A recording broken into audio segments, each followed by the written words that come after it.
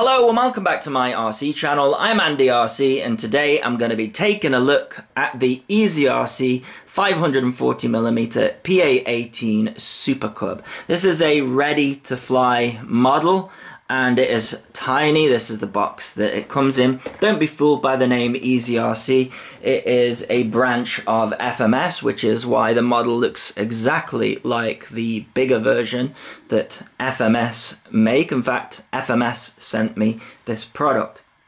Now it's aimed at beginners, but I'm not too convinced about that. You see, when I first wanted to get into the hobby when I was like, I don't know, 8 years old, I thought, oh, you know, I'll get like a small plane, you know, because, you know, not much weight to it, even though back then there was, because, you know, they were made out of balsa. But the reality is, the smaller the plane is, the harder it is to fly. Now, we're quite lucky these days because maybe 10 years ago something like this wouldn't fly at all. But we've got gyros that do the impossible and they stabilize these really unstable models. So this has got a built-in gyro. It comes with this toy grade transmitter. All you have to do is add 4 AA batteries, and you need a screwdriver because for some reason toy grade models, they have to have a screw on the battery plate, I guess, you know, so young'uns don't go licking the batteries. And as you can see, I've converted this to mode 1, and you might be thinking, why did you do that? Well, this is another problem that I've got with this model. You see, I don't think this model is going to be too suitable for beginners. However, I think it would have been suitable for people like me with a bit more experience who are just getting into miniatures. For example, I reviewed the P-47, and there's also a Spitfire and a Corsair and a P-51. And they're all fantastic. They're not the easiest things to fly, but the one thing they do is they will bind to a multi-module radio like the Radiomaster TX16S. This one, sadly, does not do that. I spent a good couple of hours going through all of the protocols and it won't bind to any of them, which is such a shame and is why I had to convert the provided transmitter to mode 1, which isn't easy. I have a video on the channel on how to do that. It's called something like convert any toy grade transmitter or any transmitter to any mode. But basically, these are Xbox style parts. They don't have the resolution of a hobby grade transmitter, and to convert it to a different mode, the pots are soldered directly to the circuit board, so you have to desolder them, swap them over, and also you have to sort of like put wires from one pad to the other, especially with this one because a couple of the controls were reversed when I switched the pots over. Anyways, one good thing about it is that it's nice and light. It's 19 grams, so I think even if you tried to break it or crash it or even damage it, I don't think that would be possible. Another good thing is there is no glue whatsoever, so everything is just press fit. You'll have to adjust the control linkages a little bit.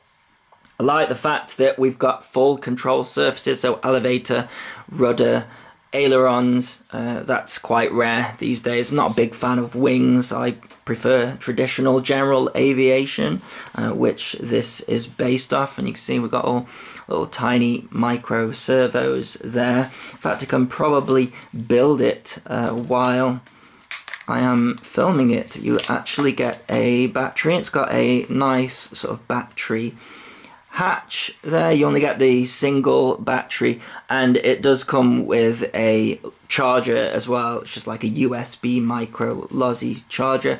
It does have an on and off switch, which I absolutely love. I wish more things had a on and off switch. That goes in there, and it's a little bit tight actually, but there we go. That just clips in there, and you can buy those batteries everywhere. They're really cheap.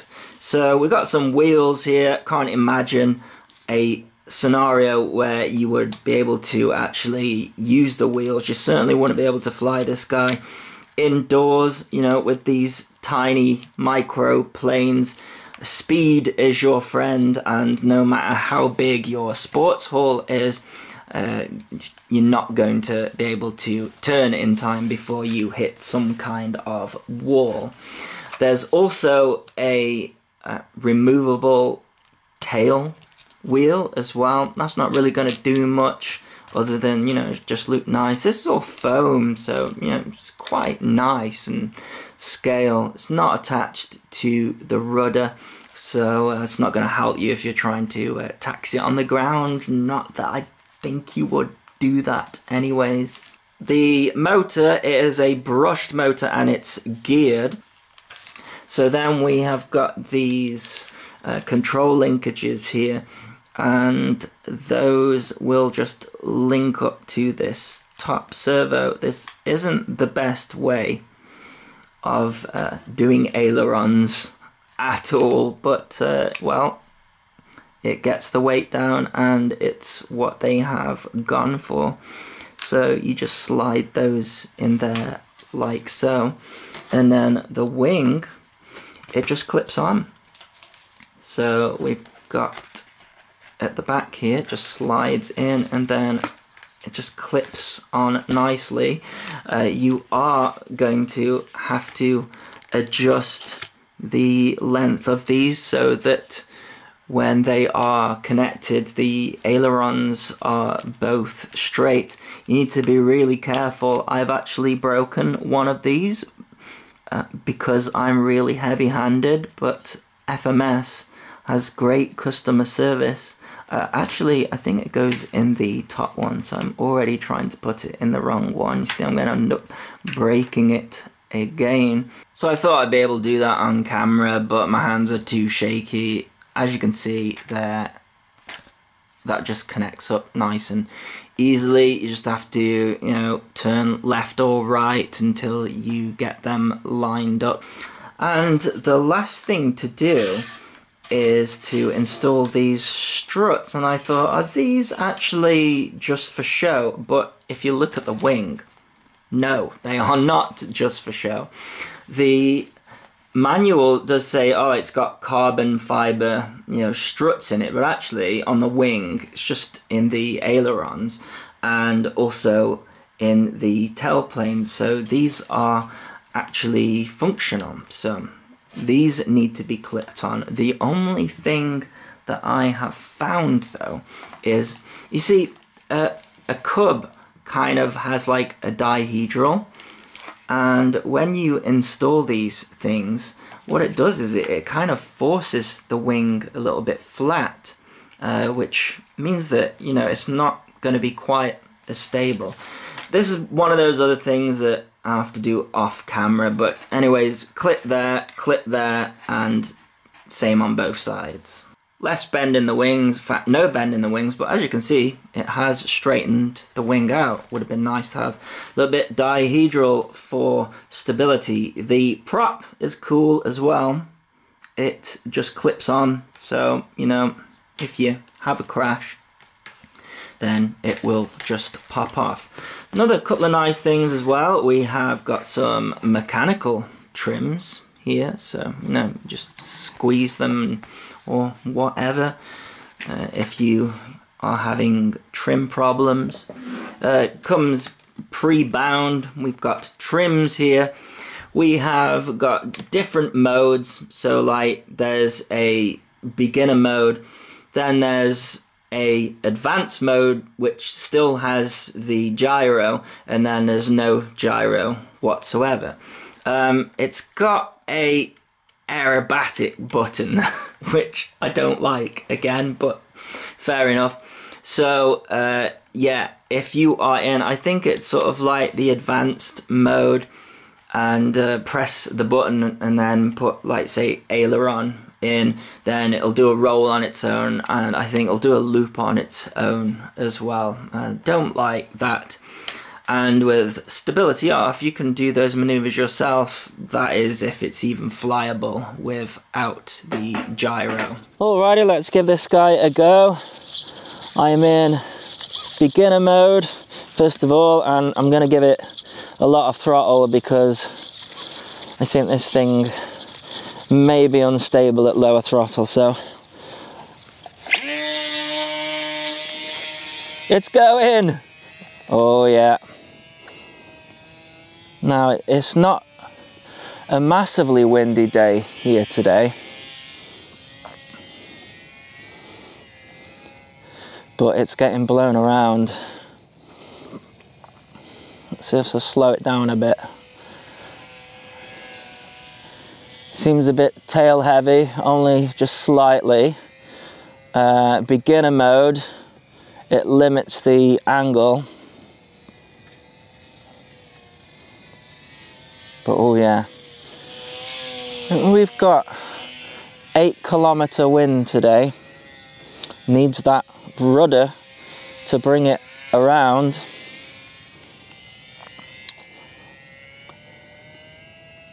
Let's try the middle mode. There we go. The aileron's very docile, but you know, it's a trainer, I guess, with small ailerons. It's really getting knocked around. You're gonna need a completely flat, calm day if you want smooth flight out of this guy.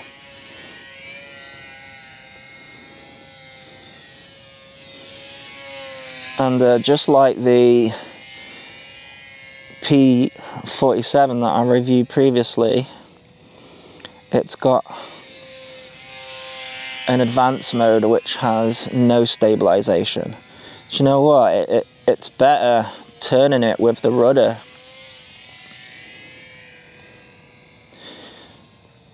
Actually don't need to fly it too fast.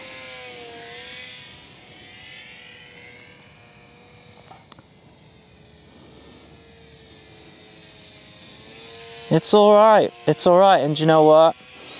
This transmitter with the Xbox style pots, actually surprised it's enough. Obviously I would prefer it if I could bind it to the Radio Master,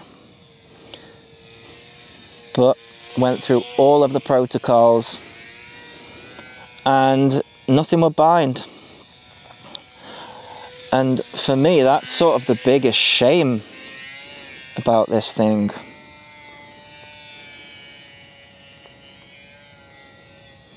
Yeah, you can't really do bank and yank with this one. Let's try a bank and yank, and it doesn't want to turn. No, you need the rudder. You need to coordinate the rudder for sure, which is something that a beginner would not do.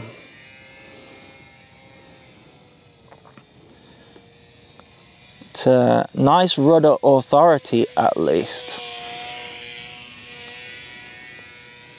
But I'm basically flying this on rudder and elevator.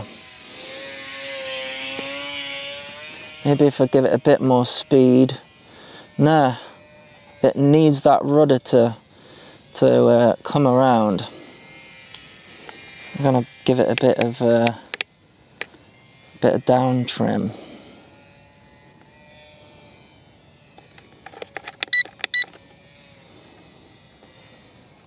It's a bit better.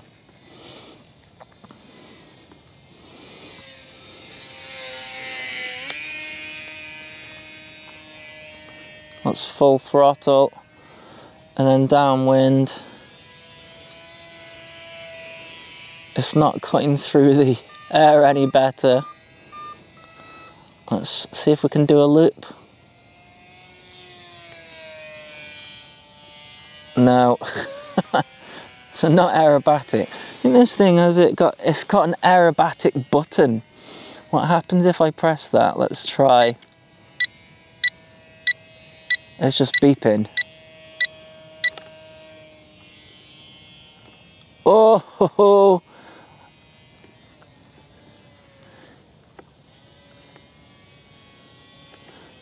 interesting. So does the aerobatic button just, it doesn't seem to do a roll, it just allows you to do a roll, I think. Yeah, so in the middle mode, the angle is still limited, it's just less of a limited angle. Look at that. So when it's beeping, all that's saying is, for a brief second, I'm gonna let you, that's why it didn't do a loop either. Oh, hang on, yeah, right, okay. You press the button and then move the aileron in the direction that you want it to roll, and it does a full roll. And adds a little bit of elevator as well. So, does that mean then that the only way that you've got full control of everything? I see, no, I don't like that. So, unlike the P51, the middle mode still limits the bank angle, and the only way that you have full control is with no gyro at all, which these tiny planes don't like. Things all over the place. What, can I do a roll now? Oh, it just did that all on its own. Yeah, but it does not fly nice in this advanced mode. No stabilization whatsoever, back into the middle. So I guess the idea of this is just for beginners. And then you've got your aerobatic button, it's going to lift the elevator on its own to do sort of a barrel roll. The angle that you can tilt the wing at is limited in all of the gyro modes. They really should have given a mode that gives you the freedom of all movements, but then just have it stabilized. You don't have that with this. It's either stability on with a limited bank angle, or no stability at all and it flies, let's say, challenging. I think you're going to get a nice flight time out of it, but you know, I just want to say, same with the P-47, it's easy to think that these small aeroplanes are great for beginners. They're not. The smaller the aeroplane, the more difficult it is to fly. And yeah, we've got these stabilizers and stuff. And you know, I've been flying, what, 30 years or something like that. So, you know, I've got a fair amount of experience and I'm flying it, but sometimes I don't feel like I'm in complete control of it. So a beginner might get it going, but I'm not sure you'll get the best experience out of it. Now, there are people out there that love to collect, including myself, these micro planes, so maybe it's for that crowd. Now I'm on full throttle here and it looks like my battery's spent, so let's come in for a landing and hopefully these wheels won't rip off.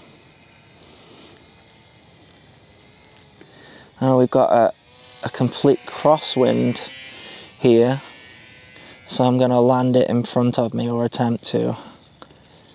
It's just going to tip forward in the grass, but there you go.